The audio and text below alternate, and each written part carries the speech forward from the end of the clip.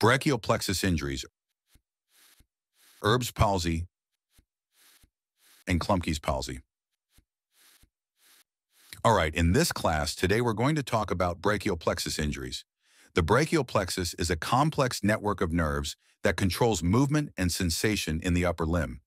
Any damage to this network can result in severe motor and sensory deficits. Now, the two major types of brachial plexus injuries are Erb Palsy, which affects the upper trunk, and Klumpkes Palsy, which affects the lower trunk.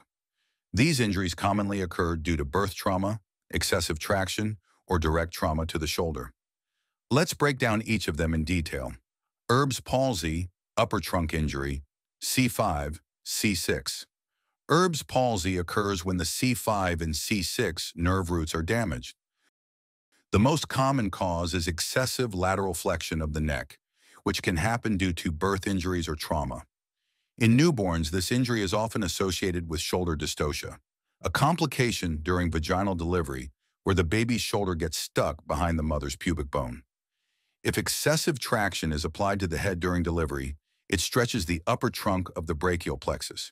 In adults, Erb Palsy can occur due to trauma, such as a motorcycle or car accident, where the individual falls on their head and shoulder simultaneously. Now let's talk about the pathophysiology.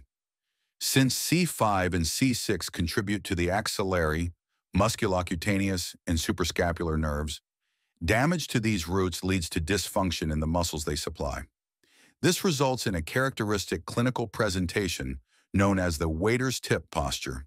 In this posture, the arm is adducted and internally rotated because the deltoid and supraspinatus are weak, leading to an inability to abduct the arm. The forearm is extended and pronated since the biceps brachii, brachialis, and brachioradialis are affected, impairing elbow flexion and forearm supination.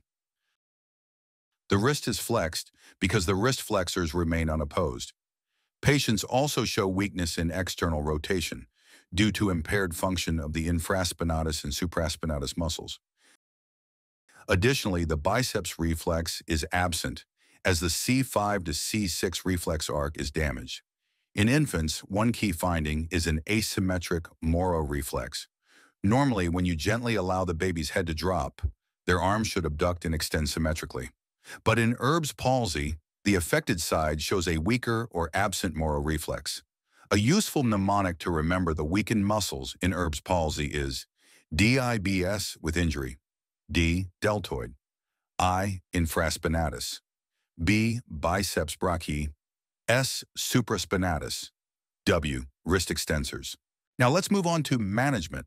The good news is that most cases improve with conservative treatment. Early physical therapy is essential to prevent muscle contractures and maintain range of motion. Splinting may be used to support the limb in a functional position. In severe cases where nerve damage is extensive and recovery is slow, surgical intervention, such as nerve grafting or nerve transfer, may be required. Klumpkes Palsy, lower trunk injury, C8, T1. Now let's move on to Klumpkes Palsy, which affects the lower trunk of the brachial plexus, specifically the C8 and T1 nerve roots. This type of injury is commonly caused by hyperabduction of the arm, which occurs when someone tries to catch themselves while falling by grabbing onto something, like a tree branch. It can also result from birth trauma, where excessive upward traction is applied to the baby's arm during delivery. Another important cause is compression of the lower brachial plexus over time due to conditions like a Pancoast tumor, a lung tumor at the apex of the lung, or a cervical rib. These conditions cause chronic irritation and dysfunction of the lower trunk nerves. Now let's discuss the pathophysiology. Since C8 and T1 primarily control the intrinsic muscles of the hand and flexors of the wrist and fingers, damage to these nerves leads to severe weakness in hand movements. The hallmark feature of Klumpkes palsy is the claw hand deformity. In claw hand, the MCP joints are hyperextended due to unopposed action of the extensor muscles. The IP joints are flexed, as the lumbricals, which normally balance finger movements, are paralyzed. Additionally, patients exhibit severe weakness of intrinsic hand muscles, including the thenar and hypothenar muscles, lumbricals, and interossi. This results in impaired grip and fine motor skills, making it difficult for the patient to grasp objects. Another important feature of Klumpke's palsy, especially if the injury is located high in the brachial plexus, is preganglionic Horner's syndrome.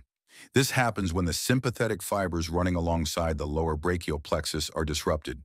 The patient presents with the classic triad: ptosis, drooping eyelid; miosis, constricted pupil; anhidrosis, lack of sweating on the affected side. Additionally, if the injury is caused by a Pancoast tumor or cervical rib, it can also compress the subclavian vessels, leading to decreased peripheral pulses in the affected arm. Now let's talk about management. Just like Erb's palsy, physical therapy and occupational therapy play a crucial role in rehabilitation.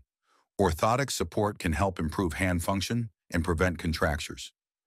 If conservative management fails, surgical options like nerve transfer or tendon surgery may be considered to restore some function. Thanks for watching.